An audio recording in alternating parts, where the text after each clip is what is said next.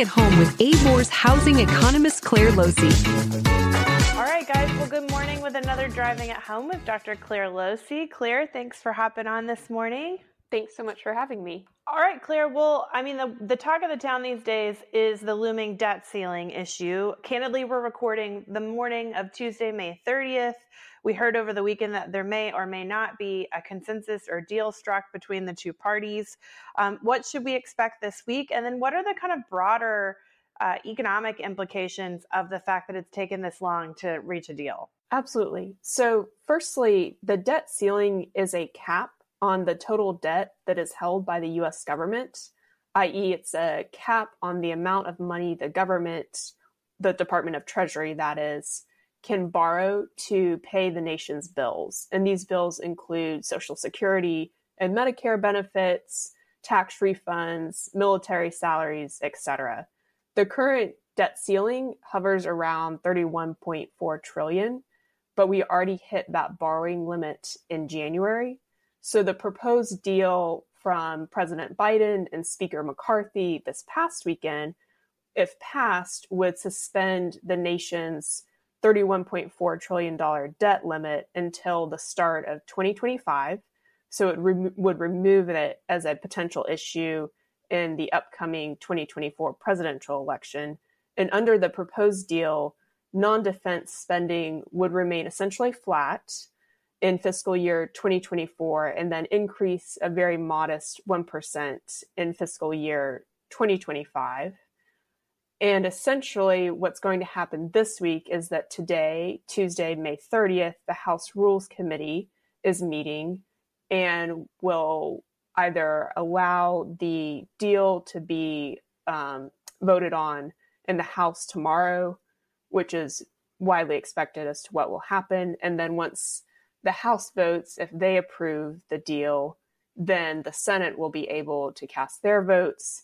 So essentially, it's looking like the timeline of this deal is such that we will very narrowly avoid the X date, or the date upon which the U.S. government would no longer be able to service its debt payments. In terms of the broader economic implications, if the U.S. were to default on its debt, which is very unlikely, but if it were to happen, then the economic consequences would be fairly devastating. In the housing market, mortgage rates would probably surge a pretty substantial rate. And we can walk through the specifics of that. The details are a little bit cumbersome, so bear with me here. But in essence, the 30-year fixed rate mortgage tracks the 10-year Treasury yield. And as Treasuries are backed by the full faith and credit of the U.S. government, they're considered risk-free assets, and they're among the safest assets available to investors. So the yield itself is the rate of return that investors are requiring from the U.S. Treasury in order for the Treasury to borrow their money. So Treasury bond prices and yields are inversely correlated. So when demand for Treasury bonds increases, and therefore the prices for those bonds rise, the yield declines because the government doesn't have to offer as high of a return to investors to incentivize them to purchase Treasury bonds. However, when demand for Treasuries dampens, and therefore the prices for Treasury bonds lower, the yield increases because the government is trying to incentivize investors to purchase Treasury bonds. So over the past several weeks, as we have continued to approach the X date, or the date upon which the U.S. government would no longer be able to service its debt, which is currently projected to be Monday, June 5th, demand for Treasuries has broadly declined as investors are somewhat uncertain as to whether the government will be able to service its debt in the future. So this has caused the 10-year Treasury yield to rise, prompting an uptick in the 30-year fixed mortgage rate, which hovered around 6.6% last week. So simply said, as the yield rises and falls, interest rates follow. Right. Right. Got it. And so, I guess the implication that I would just want agents to understand is that the volatility that we've experienced over the last, at least really probably 2 weeks in earnest, both being driven by the economic reports that we've reported on, the things that are happening just at a routine economic level, but then compounded with this uncertainty of, will the government, proceed with the debt ceiling? Will they proceed with making good on their debt liabilities, et cetera, et cetera? And so that has caused a lot of volatility in the mortgage market. As we see the debt ceiling issue resolved, which I believe it will be, how quickly does the market respond to now having some level of continuity, at least on that measure, moving forward? Well, that's a great question. And the answer is a little bit complicated. The reason for that being that the Fed will meet next on June 13th and 14th. There's still a little bit of uncertainty as to whether they will either pause their rate hikes or consider an additional rate hike, probably to the tune of 25 basis points.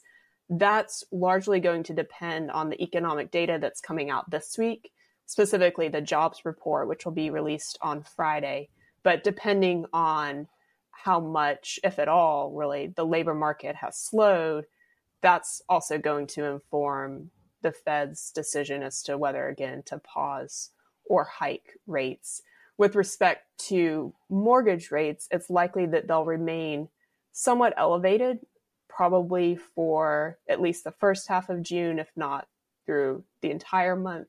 But again, we're expecting rates to decline modestly over the course of the year as monetary policy kind of backs off, if you will, and we don't see as high inflation. So as we see those two elements kind of coming into play, we should see a corresponding, again, very modest decline in the mortgage rate, probably ending the year in the high 5s or low 6 range.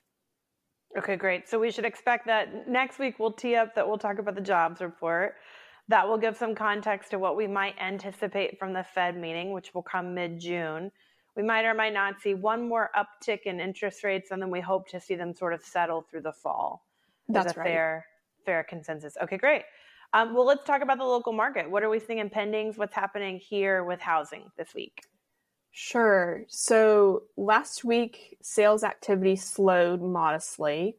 So pendings declined about 2% and closed sales declined 0.3%, so essentially flat.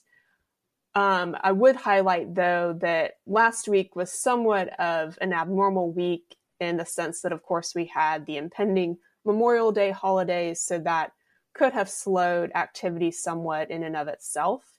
So since last week was somewhat of an abnormal week, let's think about what was happening last year on a week-over-week basis. So last year, this same week, we saw pending sales decline about 9%, and we saw listings rise about 10%. So relative to this week last year, we performed a little bit better.